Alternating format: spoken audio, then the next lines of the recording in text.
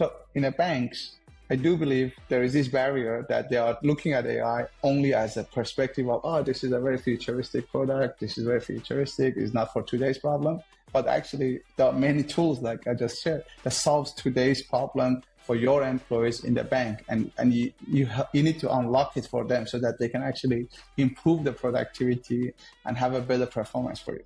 That's one perspective of it. And the other perspective is obviously the legacy systems and the challenges that you have in your architecture as a bank. So if you're a bank that you're still not on the cloud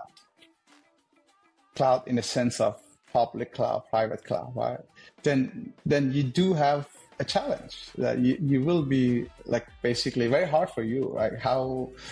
It's possible, it's not impossible, but it's really, really really difficult. And if you don't fill this gap faster, then the gap is just becoming bigger and bigger between your bank and a bank that is already on cloud.